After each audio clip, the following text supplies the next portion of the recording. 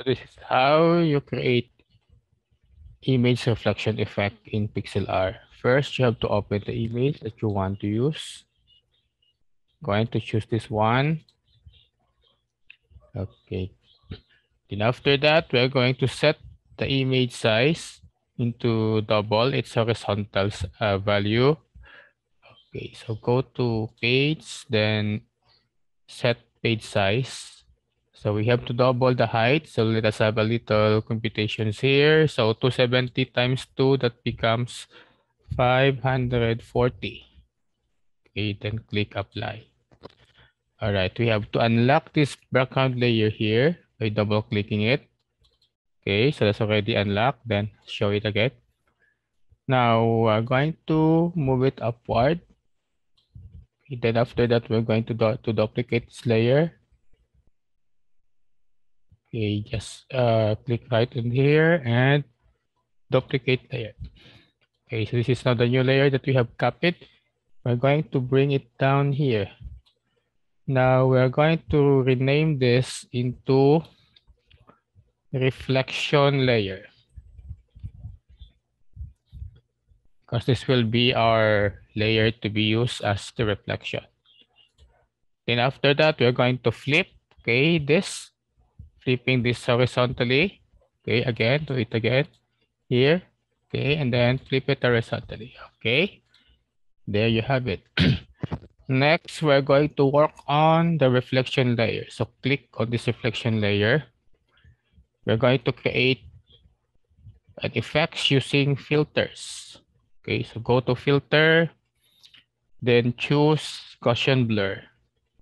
Okay, now adjust the amount up to around say 30. Okay, to create this blur image on the reflection layer. Okay, 30 to 35 will do. All right, and I'm going to set it into 34. Apply. Then another filter, click on it. That's going to create motion blur. Okay. Increase the amount to around say 5 to 10. Okay, and then the angle, you set it a little bit into 15. Then click apply. Okay. Next, let's have another filter. We are going to create glitches into this to create some effects, which is about something like a reflection or a wave of water. So let's go to interference. Let's use the interference effects. Okay, increase the seed into something like, okay, in my case, I'm going to make it 30. Oh no, 26, 25 probably. Okay, so that should look like if there's something, a wavy effect there. Then the amount, just the amount, okay, wherein it will be situated. If you're happy with it, so click apply. Okay, so I set it 26 and 8. Okay.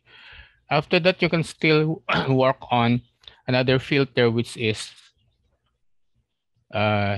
creative. You can put some wave effect. Okay, but I don't want you to recommend on this because it seems that it is not natural for that matter.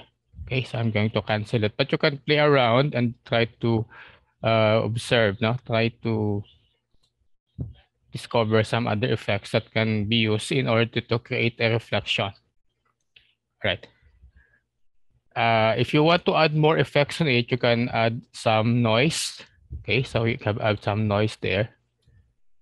Okay, to create somewhat like, okay, something is going on the water. Okay, then apply. Now, next is we're going to put a reflection on the, a color reflection of water reflection here. So what we're going to do is to add another layer. We're going to add here, okay, empty layer, this one empty. Okay, so that layer is already found here. Now, we are going to hide this first, okay, since this layer would be filled with gradient. Okay, let's going to use a blue gradient signifying water, like this, for example, this one. Okay, and then we're going to fill this gradient with blue, something like that. Okay, then we're going to show it again. You have noticed you will see the picture. So we're going to move this layer down for the background layer, or even okay, uh, right. Then show this part. All right. So there's already the blue color layer there below.